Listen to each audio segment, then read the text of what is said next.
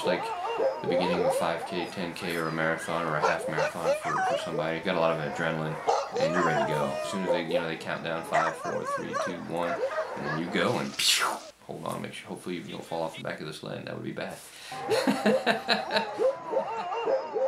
It's just exciting to see the energy that the dogs have for running. That's what they're bred to do. They love it. They know it's race day, you know. And, all right, the Devereaux family from East Wenatchee. This would be a good excuse to go see something that we hadn't seen before. So here's coming one around the corner.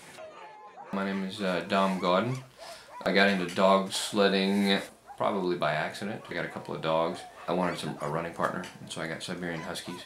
I was in the military at the time, and I got stationed in Fort Leavenworth, Kansas, and I knew it was going to snow, so I bought a small sled, hooked up the 2 Siberians, and after that I was hooked.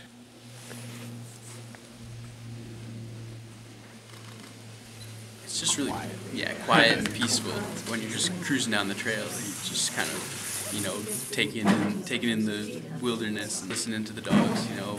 The only sound is like the runners and then a little jingle from the snaps on the collars. Just...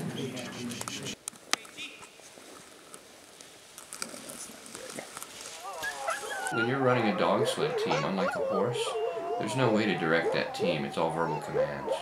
So those dogs have to understand what your expectations are based on what you tell them.